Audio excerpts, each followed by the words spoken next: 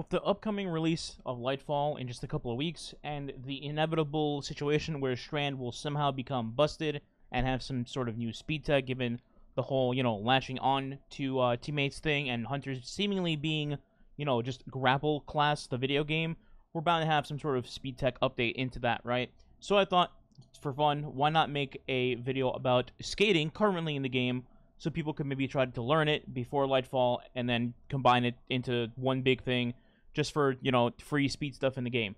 So, in this video, we're going to talk about skating for each class, specifically well skating, shatter skating, and put on line rampants. I mean, Titan skating. Yep. So, let's get into that. We're going to go one class, one by one, show example clips, then talk about how you do it. Let's get the video started.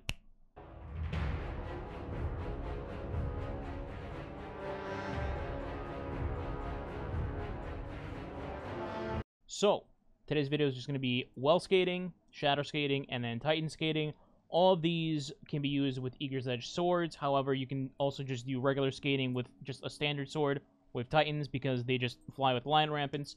For Hunters and Warlocks, you want to use Eager's Edge for just maximum efficiency, and that's what we're going to cover today. So let's get started with Warlock first. As I mentioned, we're going to be using Eager's Edge for Warlock and Hunter, just showing it off on the screen here for people that may not know about Eager's Edge somehow. But essentially, it gives you just a giant swing normally when you use it, but when you combine it with well skating or shatter skating, you're going to go insane distances. So this is what it's going to be. This variant right here is going to be a Heat Rises variant, and then I'll show you a regular variant afterwards to the Shuro chest. Unfortunately, I can't do the Heat Rises one to the full efficiency over there because in one swing, I'll just get auto-killed by the kill barrier. So, yeah, we're just going to show that one here. So you eat your nade for Heat Rises, and then you go whee, and then you can abuse Heat Rises for, about 12 seconds, and then you can just pop it again to keep floating. So you just wait until, like, 1, and then back to 15. You can also put away your sword and take it back out to get another Eager's Edge in there like that. Put that in again. There's the old kill barrier there. Pop another nade. Another Eager's Edge in there. And there's the chest. There you go. That's the long way around. Now, here's the short way without the kill barrier. Okay, here's a regular one straight to the chest. Just kind of bypass the kill barrier and you go straight there, and bam, there you go. So this one you can just use for this method, but the extended one with Heat Rises you can use for something like the Kingsfall Tomb Shifts, which is a very, very long distance normally. Now the question is, how does this work? So we're going to use Layers of Eternity as our playground today, just because Shuro is bland, and also I lost the checkpoint, but we're not talking about that. And we're just going to explain everything here. So for Warlocks, your ideal combo for this is going to be using heavy attack, jump, and your super in very quick succession, like one fluid motion type of thing, or whatever your controller setup might be. So for me, I'm mouse and keyboard, so it's M2, spacebar Q, but for you, it might be something different because of keybinds or controller and what have you. But in slow motion, it will be like this. You take out your sword, you see Eager's Edge on the left side of your screen, and the moment you see that, you would press M2, which would be that, and then the moment you're pressing M2, you're also pressing spacebar and your super. I can't show you an example of my super because then I would lose my super. But that is the, I guess, slow-mo version of this. But in real time, it's going to look like this. So it kind of looks like you're, just using your M2, but then your super cancels your M2 out, and you just go and, super glide, pretty much.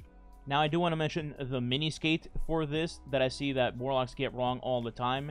You kind of saw it at the end of the last clip there. So this is just using your sword and then your dash normally without well to just get long distances. So for example, right here, I'm going to take out my sword, dash, and then dash again like that, and then get a higher distance going forward at a faster velocity.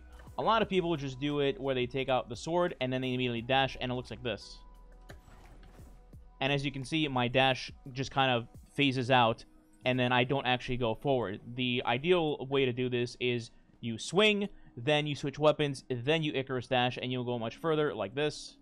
So I switch weapons, bang, and then I'm going forward. You kind of notice also when I'm switching weapons, I'm bouncing off the ground as I'm doing that, so it gets me forward. Otherwise, you go and wet noodle, and you just don't go anywhere. So that's another tip that you could use on warlocks to just skate faster. One more time, let me just demonstrate. And sword, switch, bounce, and go forward. And there you go. And then you can just combine wall skating to wherever you want and go ham like so. Whee! Just don't go out of bounds or, you know, you're gonna die like this, and then it's gonna wipe me. Please no, leave me alone. Bonus clip, here's me using the Heat Rises variant to get across the entire Tomb Ship's jumping puzzle in King's Fall. Also, while I'm flying here, in case you're curious, I use Burst Glide for all of these clips, and that is what I recommend for you to use as a jump for warlocks, in case anybody was curious.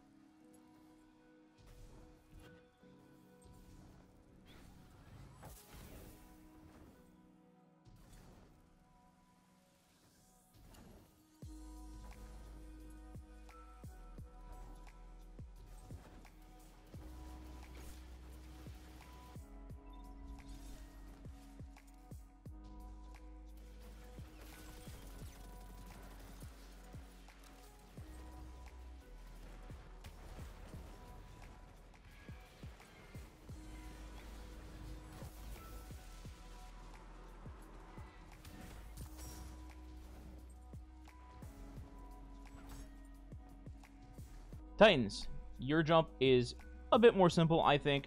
The requirements for you to Titan skate are have catapult lift on, just to have your life easier with your lion rampants. And speaking of which, you're going to have lion rampants on your boots, of course, just for flying forever. And then any sword on this slot, it could be Eager's Edge, it could be a regular sword, does not matter. But those are the requirements. Let's go to the battlefield. Okay, Titans, you're all about repetition and doing your loop over and over again to keep you in the air. The idea here is going to be you're going to utilize your jump, get in the air, have a brief like half-second delay, let go of your jump, half-second delay, swing your sword, then you repeat the combo over again exactly the same, and that will keep you in the air, almost kind of like resetting your catapult jump with your lion rampants. So that's the idea. Now here's the King's Fall jumping puzzle just for another example. By the way, by no means am I like the best Titan skater or anything like that. In fact, in this clip, you can actually just go straight to the chest door for the secret chest on the left side, straight from the beginning of the ships to the end. But in this particular effort, I just went across, and my mediocre swings still got the job done. So it definitely has a learning curve, but it's actually pretty forgiving as well.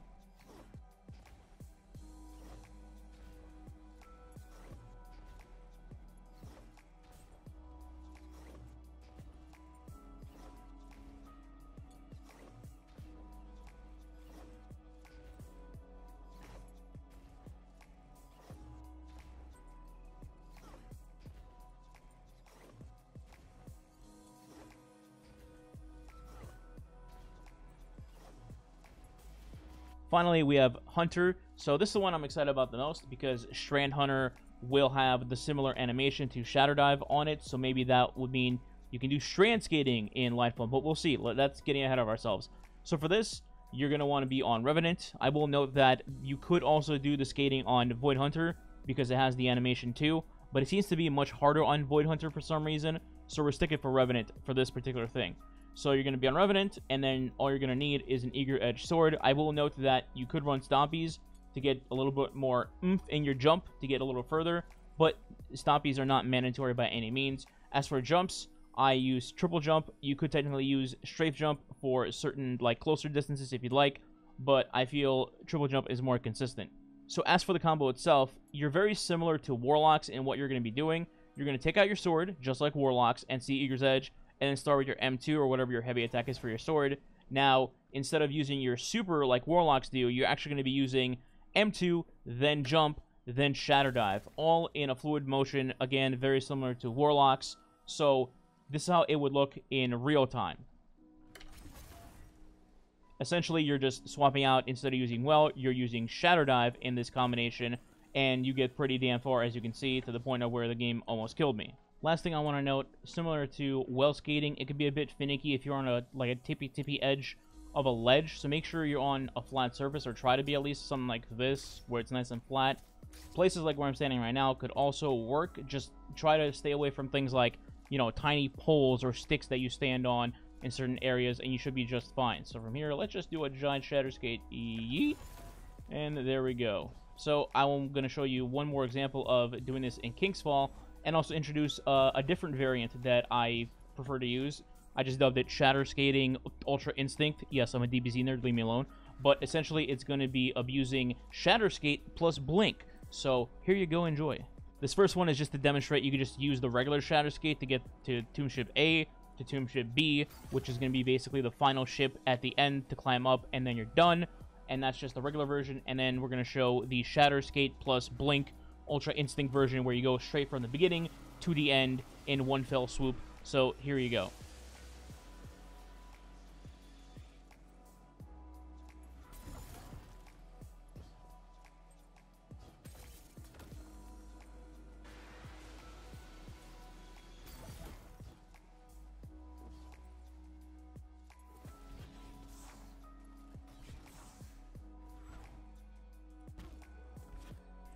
Pretty sick, huh?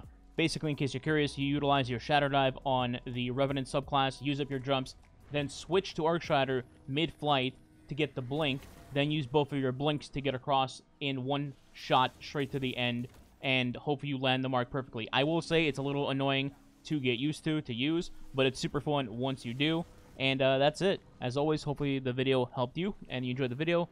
If you did, like, share, subscribe. It does help the channel. Much appreciated. And I'll catch you guys soon. I stream daily on Twitch as well. Link in the description below for that. Life all soon. All right, I'm going now.